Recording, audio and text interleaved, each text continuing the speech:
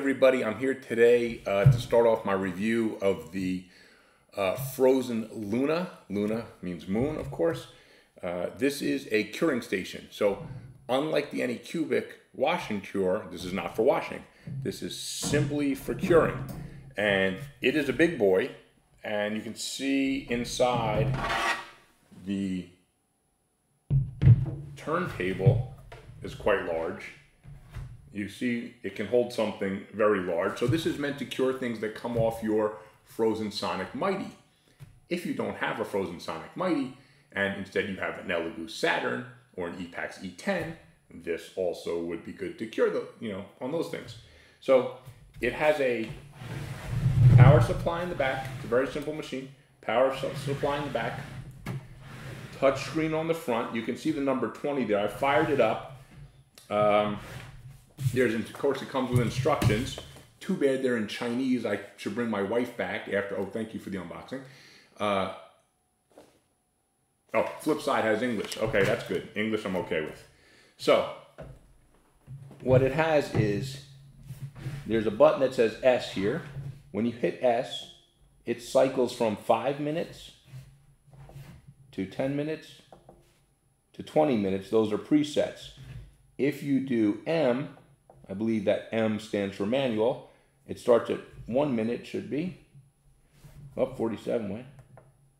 Oh, I'd been playing with it before. Anyway, when you have manual, there's up and down buttons, and you can change how many minutes it's going to cure for. So here it's 0. Move it up to 1 minute.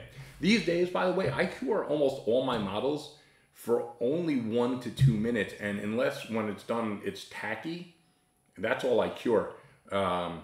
Especially like the Epax hard resin I've been using mostly. 1 minute cure seems perfect for it. It almost seems cured when I use it, but that's not for here. So anyway, this bed seems about 8 inches diameter. I didn't bring my ruler down, but it looks about 8 inches, which makes sense because the build plate on the Sonic Mighty should be about 9 inches, so maybe that's 9 inches. It's pretty big. So once you do that, you put in your time. I think all you have to do is hit the power switch. So let's actually test it out. Oh, and the instructions say, do not stare into the UV lights. Now, pretty cool thing about this curing station as opposed to the Anycubic wash and cure, which is smaller, but this has LED lights on both sides and the top. So it's gonna really light everything up. I don't think you need to add any reflective tape to this or anything. There's a little red button on the top that presses in. So I am going to assume that it will not function without the lid. I don't want to test that out right now, but I think when you put the lid on, it should depress that button, which it does. Okay, and that probably would allow it to function. So let's throw a model in. Okay. Even though the Avatar of the Gods from like Kickstarter is a pretty big model, looks pretty tiny there. Let's get something bigger. Let's get here we go. Let's get a dice tower from the Fates End Dice Tower Kickstarter. So you can see it's pretty big, and this is printed in resin. This was actually printed on the E10. Epax E10, and this big old thing fits right in there nicely. Totally fits in there. Okay, good. Let's just test this out for a few seconds. This is first time testing the machine, so hopefully it works. I think, according to the instructions, I just hit start here. And yeah, I see lights on both sides and lights on the top. Great. You can see it's being illuminated. It is being cured. And that is, having it everywhere and then spinning, that is pretty good coverage. So again, I'm going to go back. I think I reviewed the Anycubic wash and cure like a year ago. And I'll say the same thing, I guess, about this machine that I said about that one. Everyone knows you can make your own curing station. You can make them pretty cheap. 10, 15 bucks, I don't know, 20 bucks, whatever it costs to get all the little materials you need. But is it more convenient, more professional and better looking to get one that's made for you? Yes. Does anyone actually have to have it? Probably not. So I always call these, something like this, I always call a luxury item because nobody nobody really needs it, but I kind of think it's a good thing to have. If you can afford to have one, like I said, it's a luxury item, then I'd say get one. Okay, done, it beeps. I wasn't even paying attention. Okay, so I take that lid off. Let me just get the lid out of the way for now. Okay, and our big model is done. Let me get that out of the way. So it obviously functional, does what it's supposed to do.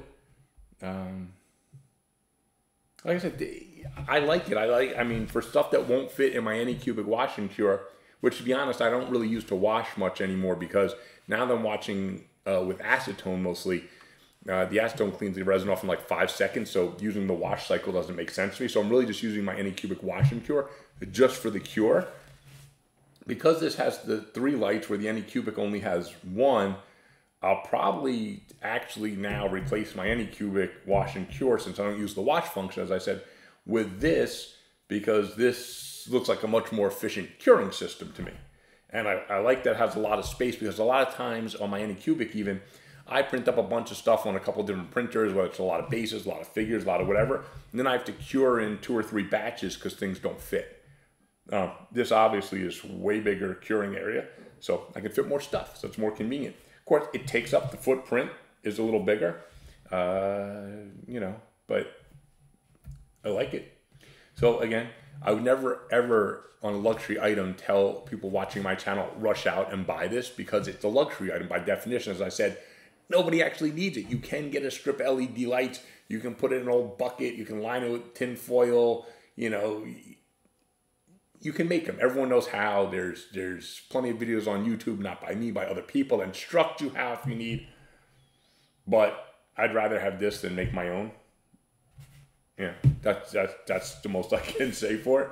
So I mean, I think these are convenient. If for any reason that other people see your workspace, or you, the way you look at your workspace, it looks nicer to have like a professional assembled machine rather than, you know, your old Home Depot bucket with the tin foil on it. And your nail curing light inside, or whatever people are using. So again, luxury item. Would I recommend it? Yes, if you have the money. Yes, if you want a curing station to cure bigger stuff. It's pretty simple. So this is a quick and easy review. There's no more in-depth review coming later like I normally do, because it's a simple machine. It does one thing. It appears to me that it does it quite well. Like I said, I love that the lights are on all sides. Obviates the need for adding reflective material anywhere in there to make sure that you get everywhere in your print. So that's it. I have to say, I don't honestly, full disclosure, Phrozen sent me this to test. So, you know, not influencing my review at all.